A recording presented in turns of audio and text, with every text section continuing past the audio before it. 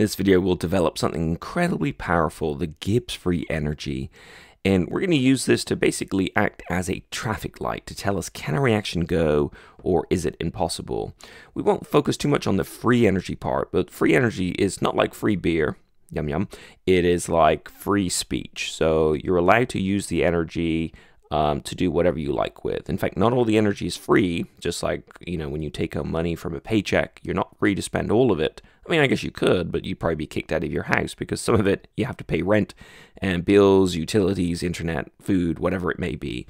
So that's the idea of Gibbs free energy. It's the amount of energy you're free to do stuff with, but you still have to pay an entropy tax, so you can't spend all of it.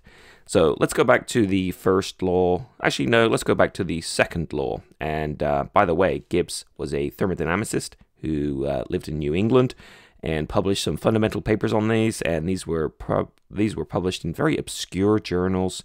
And they weren't really rediscovered till about 50 years later, when most of the thermodynamicists of Europe were trying to figure this stuff out, and they thought they'd come across something brand new, and lo and behold, they looked, and this guy had figured it all out a long time ago. However, he published it in an obscure journal.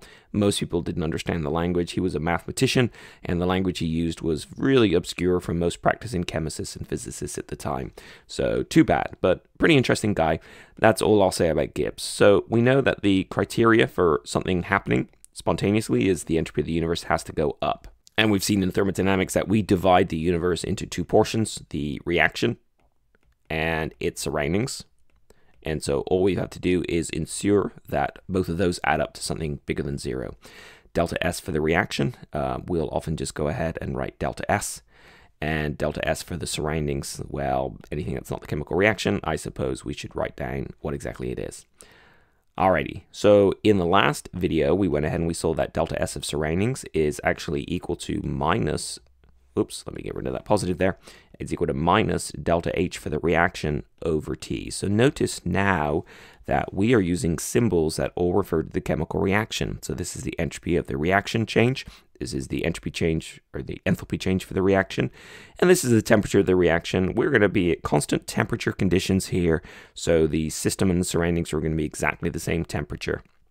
We are also assuming that we're under conditions of constant pressure. All right, so this is our criteria for whether something can happen spontaneously. So if this is less than zero, what this means is that we can talk about it, but it will never actually happen. So if it's greater than zero, then that means that it is thermodynamically allowed. And thermodynamically allowed is the best kind of allowed, because if thermodynamics disallows, it ain't going to happen. In fact, it's impossible to happen.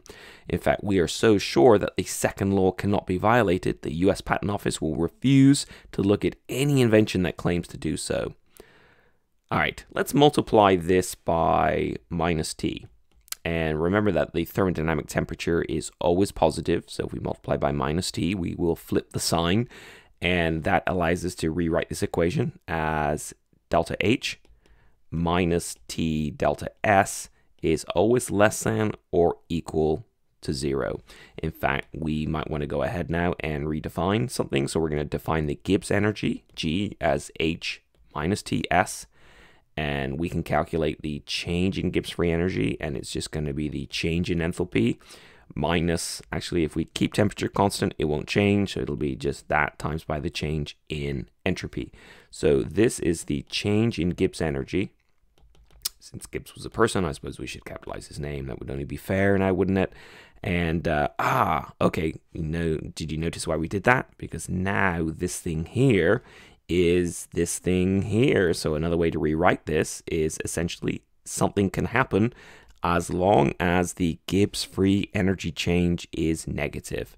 So notice this is almost the inverse of this one here, right? This one says entropy has to keep going up for the universe. This one says that the Gibbs energy change has to keep going down. But all it really is that we've multiplied by minus T, so what goes up now has to go down. We think about this, and this makes a lot more intuitive sense to us because we know balls roll downhill. We know that what comes up must go down. We know that things tend to fall down. Leaves fall off of trees. They don't tend to float up into outer space. And so we're used to thinking about energy changes decreasing, and so this kind of fits our view of the world.